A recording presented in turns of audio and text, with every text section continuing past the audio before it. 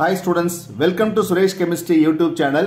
இந்த வீடியோல என்ன பார்க்க போறோம் அப்படினு பார்த்தீங்கன்னா class 11 previous year government public examination questions நம்ம டிஸ்கஷன் பண்ணிட்டு இருக்கோம். இது மார்ச் 2019 ல கேட்ட ஒரு क्वेश्चन. இந்த question 5 மார்க்ல one of the subdivision கேட்டிருக்காங்க. 38th questionல A என்ற பார்ட்ல first subdivision கேட்டிருக்காங்க. இந்த क्वेश्चन கவனிங்க. A compound having the empirical formula C6H6O as the vapor density 47, find its molecular formula. In the question chapter 1 ல இருந்து கேட்டிருக்காங்க. chemical basic concept of chemistry and chemical calculations ல கேட்டிருக்காங்க. இந்த question நம்ம எப்படி போடுறது அப்படினு பார்க்கலாம். இங்க ஒரு ஃபார்முலா கொடுத்திருக்காங்க C6H6O. இது வந்து ஒரு empirical formula. இப்போ அந்த ஃபார்முலா முதல்ல எழுதிக்கங்க. The empirical formula of the given compound. Empirical formula என்ன கொடுத்திருக்காங்க C6H6O அப்படினு கொடுத்திருக்காங்க. இந்த empirical formula கொடுத்து என்ன கேக்குறாங்கன்னா molecular formulaவை கேக்குறாங்க. அதுக்கு ஒரு டேட்டா கொடுத்திருக்காங்க. vapor density 47 என்ற டேட்டா கொடுத்திருக்காங்க. ரைட், எப்படி போடுறதுன்னு பாத்தீங்கன்னா ஃபர்ஸ்ட் நீங்க என்ன பண்ணனும், இந்த empirical formulaவுக்கு நீங்க மாஸ் கண்டுபிடிக்கணும். empirical formula மாஸ் கண்டுபிடிக்கணும். இது எப்படி கண்டுபிடிக்கிறது அப்படினு பாத்தீங்கன்னா இப்போ இதுல வந்து என்னென்ன எலிமெண்ட்ஸ் இருக்குன்னா கார்பன் இருக்கு. கார்பனுடைய அட்டாமிக் வெயிட் வந்து 12, ஹைட்ரஜன் அட்டாமிக் வெயிட் வந்து 1, ஆக்சிஜன் அட்டாமிக் வெயிட் வந்து 16. இந்த அட்டாமிக் வெயிட் உங்களுக்கு தெரிஞ்சிருக்கணும். சம்டைம் क्वेश्चन பேப்பர்ல வந்து கொடுக்கலாம், மோஸ்ட் ஆஃப் த டைம் வந்து கொடுக்க மாட்டாங்க. நீங்களே தான் முக்கியமான எலிமெண்ட்ஸோட அட்டாமிக் வெயிட்டை ஞாபகம் வச்சுக்கணும். ஓகே, இந்த empirical ஃபார்முலாக்கு நீங்க ஃபர்ஸ்ட் என்ன கண்டுபிடிக்கணும், empirical ஃபார்முலா மாஸ் கண்டுபிடிக்கணும்.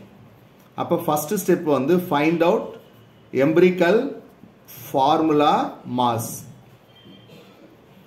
இது எப்படி கண்டுபிடிக்கிறது அப்படினு பாத்தீங்கன்னா மொத்தம் இந்த ஃபார்முலா எத்தனை கார்பன் இருக்குன்னு பாருங்க. 6 கார்பன் ஆட்டம் இருக்கு. அதனுடைய அட்டாமிக் மாஸால மல்டிப்ளை பண்ணனும், பிளஸ் போட்டுக்கோங்க. எத்தனை ஹைட்ரஜன் ஆட்டம் இருக்கு, 6 ஹைட்ரஜன் ஆட்டம் இருக்கு. எத்தனை ஆக்சிஜன் ஆட்டம் இருக்கு, 1 ஆக்சிஜன் ஆட்டம் இருக்கு. முதல்ல இதுக்கு நீங்க ஒரு மாஸை கண்டுபிடிச்சுக்கணும். இப்போ கவனிங்க, கார்பன் அட்டாமிக் மாஸ் இங்க எவ்வளவு கொடுத்திருக்கேன் 12. அப்போ 6 into 12. ஹைட்ரஜன் 6 இருக்கா, 6 into அதனுடைய atomic mass 1. 1 into oxygen atomic mass 16. அப்போ 6 into 12 72. 72 plus 6 into 1 6. 1 into 16 16. இதை ஆட் பண்ணீங்கன்னா உங்களுக்கு 78 94 வரும். உங்களுக்கு டோட்டலா வந்து 94 வரும். இப்போ நீங்க கண்டுபிடிச்சிருக்கிறது என்ன அப்படினு பாத்தீங்கன்னா empirical formula mass அப்படி நாம ஒன்னு கண்டுபிடிச்சிருக்கோம். ஓகே, அப்போ given empirical formulaவை யூஸ் பண்ணி முதல்ல empirical formula mass நம்ம கண்டுபிடிச்சு வச்சுக்கணும். ஓகே, இது முதல் ஸ்டெப். அடுத்த ஸ்டெப் என்ன கொடுத்திருக்காங்க, vapor density கொடுத்திருக்காங்க. The vapor density of the compound is given 47. உங்களுக்கு vapor density கொடுத்தா molecular mass நம்ம ஈஸியா கண்டுபிடிச்சிடலாம். அப்ப molecular massக்கும் vapor densityக்கு என்ன relation, molecular mass equal to 2 into vapor density. இந்த ஃபார்முலா உங்களுக்கு 10th ஸ்டாண்டர்ட்ல ஒரு டெரிவேஷன் இருக்கு. அந்த டெரிவேஷன்ல இந்த ரிலேஷன் உங்களுக்கு இருக்கு. அப்ப molecular mass equal to 2 into vapor density. அப்ப 2 into vapor density வேல்யூ எவ்வளவு கொடுத்திருக்காங்க 47. அப்ப 2 into 47 வந்து 94. இப்ப நீங்க கண்டுபிடிச்சது என்ன அப்படினு பாத்தீங்கன்னா molecular mass. முதல்ல கண்டுபிடிச்சது empirical formula mass, இப்ப கண்டுபிடிச்சது molecular mass. sometime இந்த क्वेश्चनல உங்களுக்கு molecular mass டைரக்ட்டா கொடுக்கலாம். அப்ப நீங்க அதை டைரக்ட்டா எழுதிக்கலாம். in case vapor density கொடுத்தாங்கன்னா அதை 2 ஆல மல்டிப்ளை பண்ணா நமக்கு என்ன கிடைச்சிரும், molecular mass கிடைச்சிரும். ஓகே, இப்போ அடுத்தது மூணாவது ஸ்டெப் கவனிங்க. So first step empirical formula mass கண்டுபிடிக்கிறீங்க. ரெண்டாவது ஸ்டெப் vapor density இருந்து molecular mass கண்டுபிடிக்கிறீங்க. மூணாவது ஸ்டெப் நாம என்ன பண்ண போறோம், இந்த molecular mass-ஐ empirical mass-ஆல டிவைட் பண்ணனும். அப்போ molecular mass of the compound divided by empirical formula mass.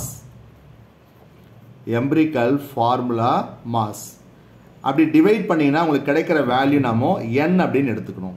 இப்போ நீங்க n தான் கண்டுபிடிக்க போறீங்க. சோ molecular mass இங்க எவ்வளவு இருக்கு 94. empirical formula mass இங்க எவ்வளவு இருக்கு 94.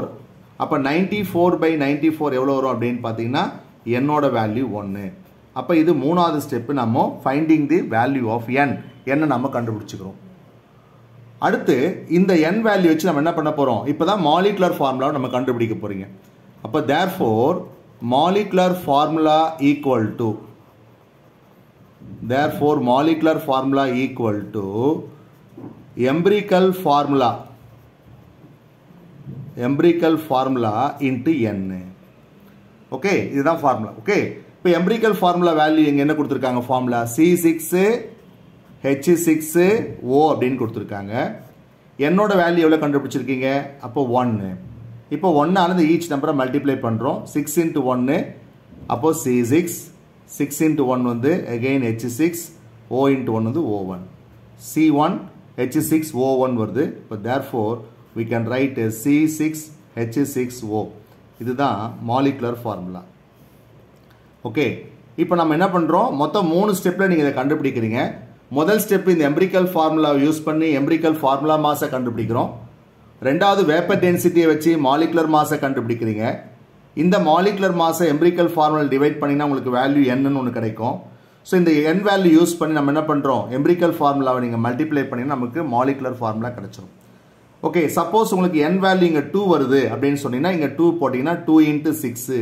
அந்த மாதிரி நீங்க மல்டிப்ளை பண்ணி ஃபார்முலாவை நீங்க கண்டுபிடிக்கணும் ஓகே ஸ்டூடண்ட்ஸ் பிராக்டீஸ் பண்ணுங்க all the best thank you students